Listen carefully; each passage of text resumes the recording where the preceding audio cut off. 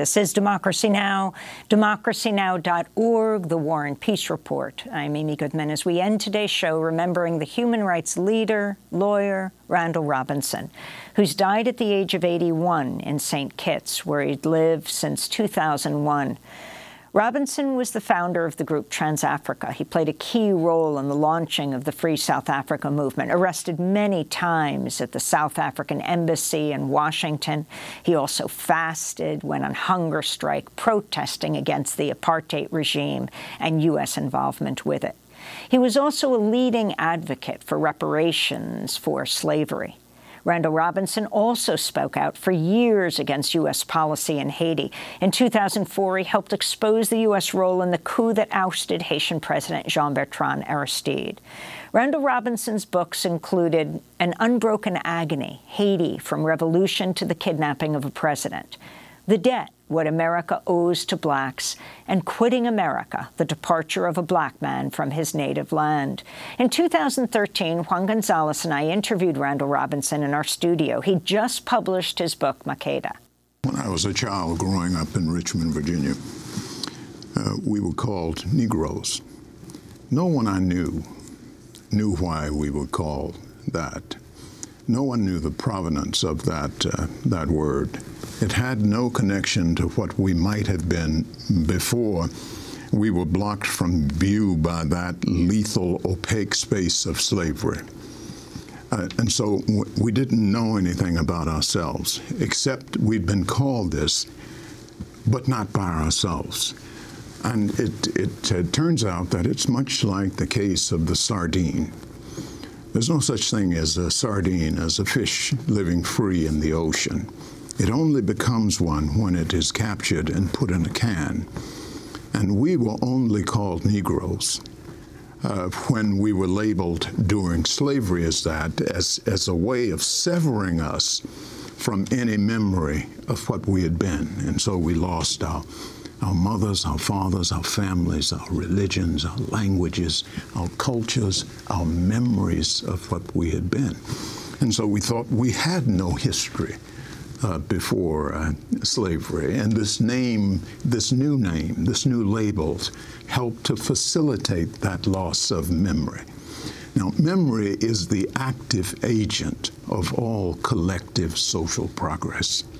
If you can't remember yourself, you're suffering from serious debilitation. This novel is the story of an extraordinary woman who is a poor blind waitress in Richmond, Virginia, who remembers past lives. And so she remembers Timbuktu in the late 1300s when her father was a priest who underwent cataract surgery at the University at Timbuktu.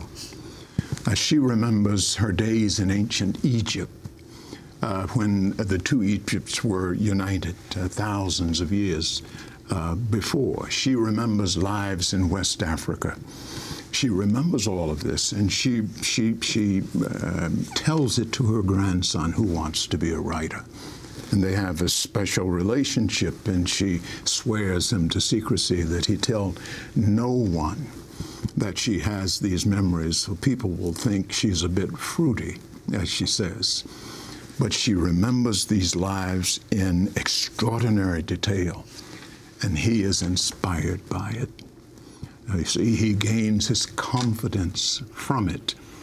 And this is, of course, to symbolize the enormous consequence. Sometimes when we think of slavery, we calculate the economic consequence of it.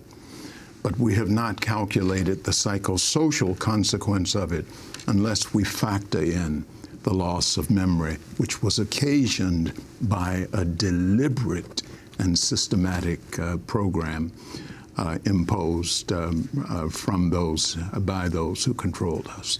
When you were at TransAfrica and we were working in Washington, the climate in Washington in the 80s and 90s was just more incarceration, more incarceration. Did any of the political leaders that you dealt with realize the long-term impact of what was happening? I recall when we were first being arrested at the embassy and I went to jail that first night, everyone in the lockup with me was black. This was, you were being arrested for protesting apartheid. For protesting at the embassy. Everyone was black, and I had some sense of this. I think at the time I was told that 1 out of every 3 young black males in the District of Columbia was under one or another arm of the criminal justice system. And what stunned me about it, and what continues to bother me about it, is that when we were struggling during the civil rights movement, some of us were in better positions to benefit from this change that was coming than others were. And so while we had all been in the same boat during segregation, when change came, we weren't all in the same boat anymore. Some of us could escape, but others of us were bottom stuck. And I don't believe that those of us who escaped worked as hard, as tenaciously since, to remember those of us who could not. And the result is that we now see our future as a people in America being warehoused. How can we not be concerned in some relentless way about the fate of all of these young black people who are being imprisoned?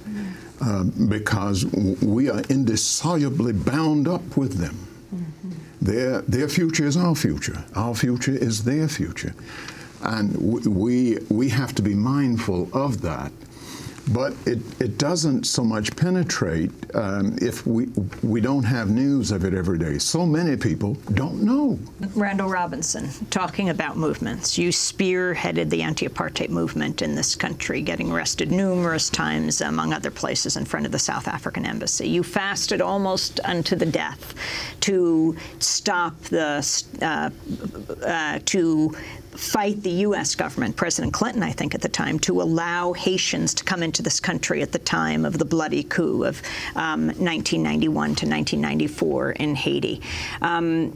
Talk about the power of movements and what you see from your perspective now living in St. Kitts, having quit America, the name of one of your books, what you think needs to happen in this country.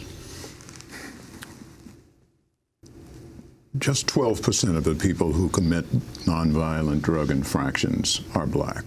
I think 56% of those, nonetheless, who are prosecuted, and something on the order of 75% of those who are imprisoned. I mean, we can see the striking unfairness of it. But we have to find a way to get that information to people.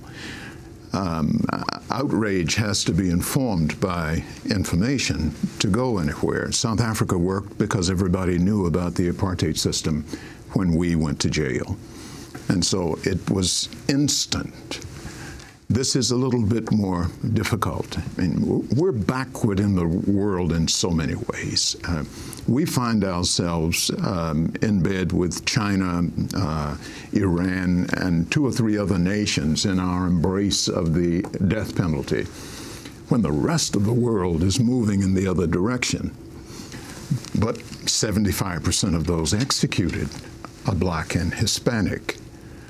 And so the unfairness of it is seen in the statistics of who pays and who doesn't. We get sentences twice as long for commission of the same crime. It's just fundamentally unfair. And the question, Amy, is how we can put this together in a way that is consumable and inspiring to people, to let them know that this is not just a black or racial issue. It's an issue for all Americans who care about democracy and equity and fair play and decency. And that's what we have to do. We're killing our own country's future, is what we're doing. And we're killing genius in jail cells that does not have a chance to blossom and to flower.